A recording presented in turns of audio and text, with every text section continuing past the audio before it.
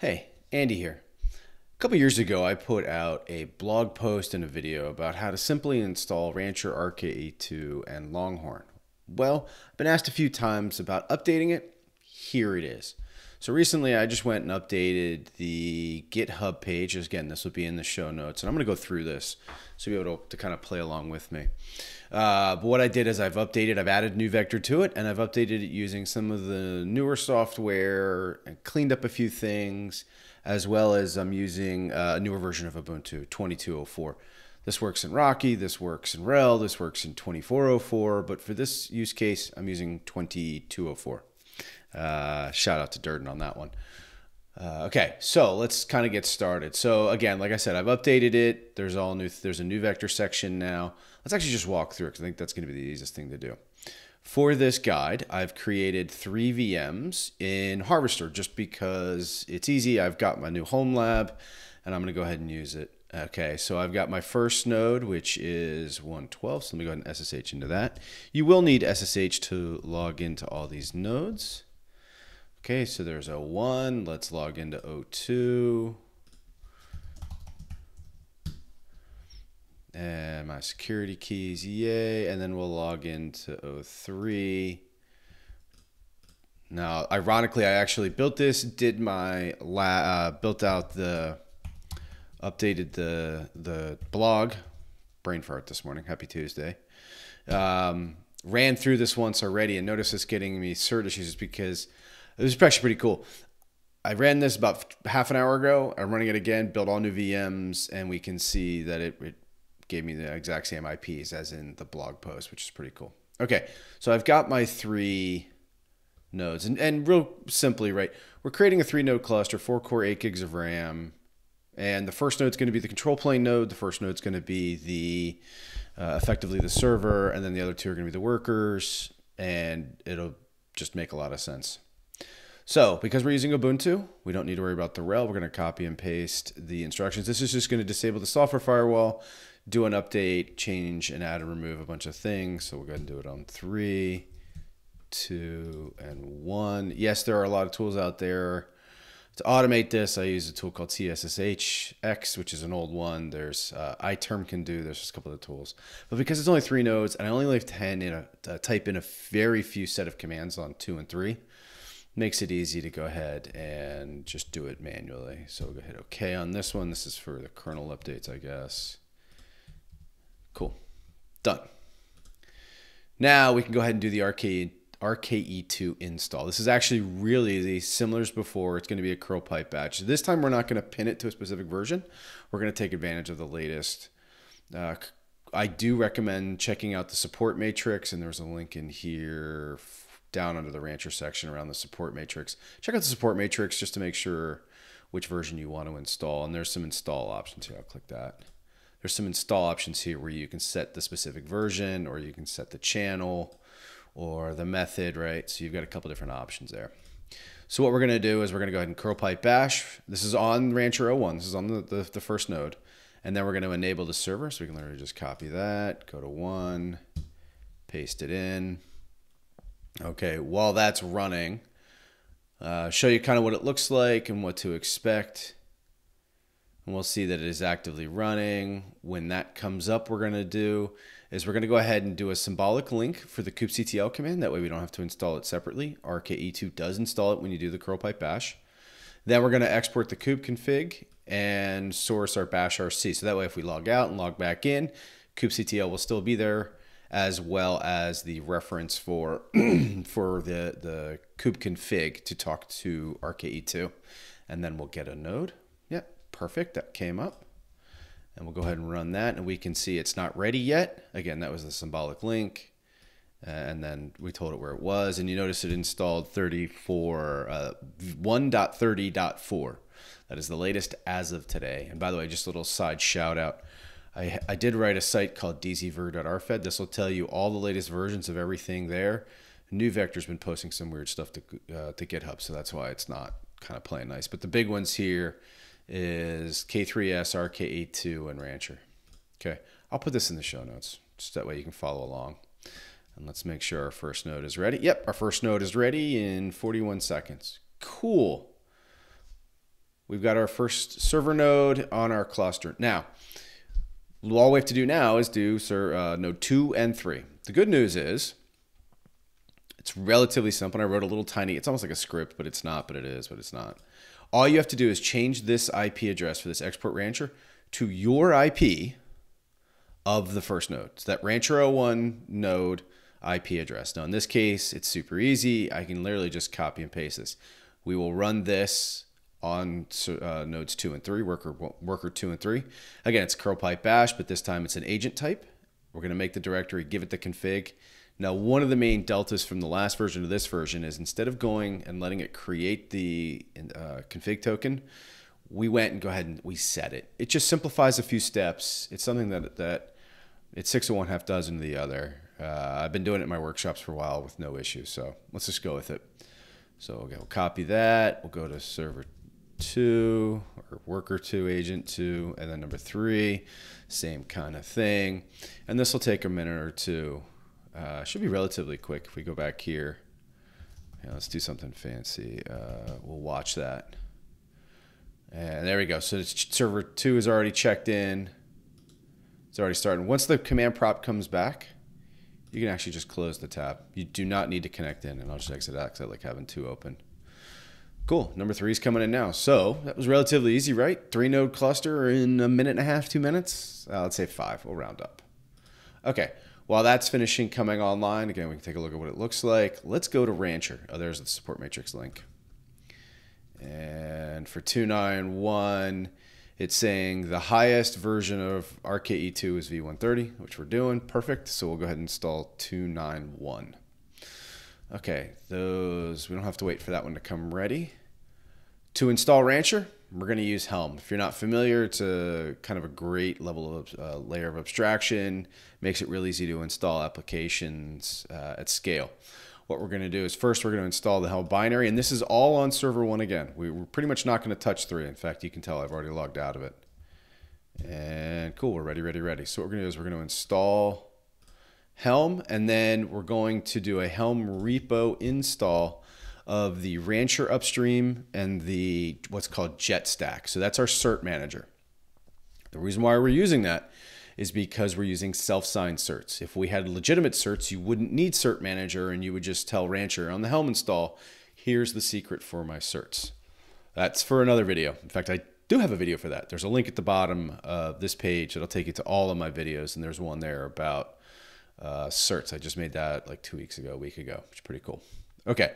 So we have the repos installed and we have Helm installed. We can do Helm repo list to show you that I've got them both installed. Now what we can do is do the Helm install for JetStack, aka Cert Manager. Now this one's interesting. This one will actually wait until the pods come active. So if this takes a minute to minute and a half, 2 minutes, don't be alarmed. It does take that long because again, it's waiting for them to become active. While that's running, let's go ahead and take a look at Rancher. So I'm just resetting this export again for that IP address. And then what I'm doing is on the Rancher install, I'm creating the cattle system namespace, and we're using slip for DNS services. Before I had you create one or is docker.life or awesome sauce or whatever. This one is actually pretty cool because whatever IP you put in here, it'll slip.io will reply back. In fact, here I'll show you. This is we've been using this in our labs for quite some time, and it works really well. It's just a way of labeling domains pretty simply. Okay. Because of that, oh, and we're setting the password, and replicas. So what we'll do is we'll just copy those 2 lines, and we'll actually do the Helm install for Rancher. Now notice it came right back. Okay, not a problem. What we can do now is microphone, CTO, get a pod, and we can see that we've got all our kube system, we've got our cert manager, and the containers creating for Rancher right now. We do need to wait for that to come active. So we can do something like watch. So we can watch the cattle system. We can see it's running. While that's running, we can look at all the ingress objects, and notice our ingress object gives us the name of Rancher with that IP.slip.io. I'll run this one more time. So we're fully up and running, and we should start to see some other stuff come up. The nice thing about it is now we can actually go to the URL. Notice we're getting a privacy error because, again, we're using those self-signed certs. We can hit advanced. This is in Chrome. Firefox will look different, or Safari, whatever you're using. We're going to first get to the kind of password page, and noticed we use the password bootstrap all the things. So we can go ahead and type that in, and I'll show that, and log in with local user, confirm the IP. I always uncheck anonymous stats. That's up to you. Hint, hint, wink, wink, nudge, nudge. We go ahead and continue. So really in the span of about 10 minutes, we now have RKE2 installed on 3 nodes. We have Rancher installed version 291. This is the absolute latest that came out. This is September 3rd. September 3rd. And that, like I said, this is the absolute latest. Everything's up and running. We're good to go. And you can see that Rancher's already started to deploy other things. Okay. Cool. We have Rancher fully up and running. One of the things we can take a look at, and I've got this automatically in light mode. You can go to preferences and switch to dark mode if you want. I like light mode for presenting. I think it looks better. In terms of navigating around, I'll give you real quick. On the left, one of the major additions is now you can see all your different clusters. So if you add clusters, you'll get icons here. We have the local cluster. This is the one we're working on, running, like I said, on Harvester locally.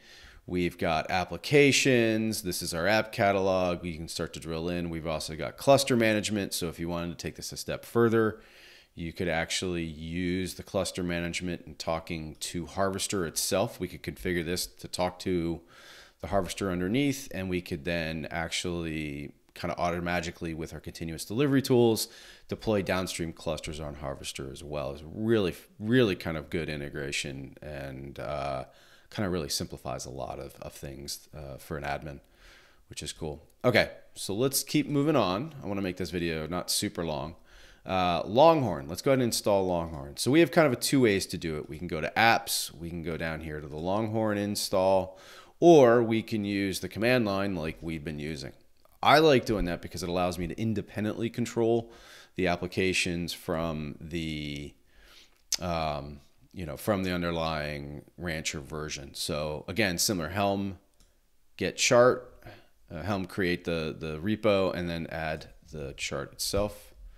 And we'll go ahead and create that. One of the other great things talking about integration is that notice if we go back here, in a minute, we'll see a nav link here pop up called Longhorn. And this will give us, go ahead and refresh the page. Yep, notice Longhorn popped up. The nice thing about this is because Rancher understands what Longhorn is, understands what NeuVector is, and will allow us to automatically create the links for it. And there we go. Now it's up and running. So just like that, right? A simple install. And you would still get that same nav link if you went through the app catalog. Again, I like doing it just to decouple it a little bit from the Rancher version and the Longhorn version and potentially the NeuVector version. Okay, awesome. It's up and running. And oh, by the way, notice that we're proxying through Rancher to get to Longhorn. Okay, so I'm regged into Rancher that allows me to get to Longhorn. We can do this for single sign-on for NeuVector. We can hide services, We can protect services behind that reg wall. Okay, or we can expose, Longhorn I can expose on the main network with an ingress. I can do the same thing with NeuVector, and in fact, that's what we're going to do. I'm not going to go into too much of an app and things like that, but on NeuVector, we're going to do a similar thing, right? We're going to go ahead and do Helm repo add. I'm just resetting the IP again just for giggles. But here we're actually saying manager ingress host equals, and it's a similar NeuVector slib. So go ahead and copy that and paste that in. Okay, and now that's running. While that's installing, this is kubectl. Let me show you another kind of really neat integration. If you go here, we're looking at our local cluster. I have this button up here called kubectl shell, or the tilde key. This is going to give me, based on my credentials, so I'm logged in as an admin. If I was logged in as a user, I have that same level of authorization as for RBAC. Whoop. Come on, you can do it. You'd have the same shell. For some reason, it's not pulling the shell. I wonder what's going on. I use this quite often. Get pod. Says it's running. I wonder why it's having an issue. Let's go ahead and refresh the page. Oh, it rekeyed. That's why. It does that. That's one of the downsides of having a self-signed cert is that it will rekey occasionally. So refreshing the screen. And notice NeuVector's there. And now I bet you if I hit tilde, yeah, see it says connecting and go. There we go. So kubectl, get pod, and you notice it's the same cluster, right? Same node, same three nodes, right?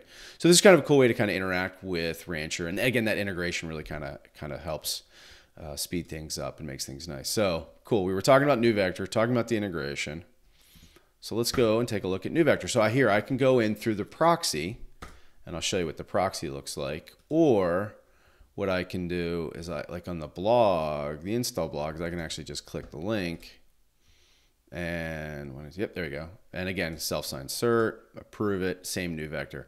Now, because we're going in this way, it's admin, okay, and done. All right, so what I recommend you do, oh, one more last thing. Assets, containers, make sure you enable auto scan. This will start scanning all of your images, all of the containers running for CVEs. It's kind of nice to have. Okay, that's the last thing we need to do. What I recommend you do now, in fact, you can see through the docs, we can automate this. We did it, tough kid. What I recommend you do is go through, we'll refresh Longhorn, take a look at some of the nodes and volumes, start poking through some of the tabs in Longhorn, poke through some of the tabs in NeuVector, poke through some of the tabs in Rancher. Take a look at potentially storage or apps. See what else in terms of the app catalog is here. I would highly recommend installing the monitoring stack. Hint, hint, nudge, nudge, wink, wink. Oh, look at that. Cerberus now has, looks like a Halloween icon. Cool. Hope if you find this useful, helpful, subscribe. Feel free to comment if there's anything else you'd like to see, any other applications you'd like to see installed. And hopefully this is pretty easy and approachable. Hope you have a great day. Thank you. Bye. What was that? Oh, that's my screen. Okay, now I'm leaving. Bye.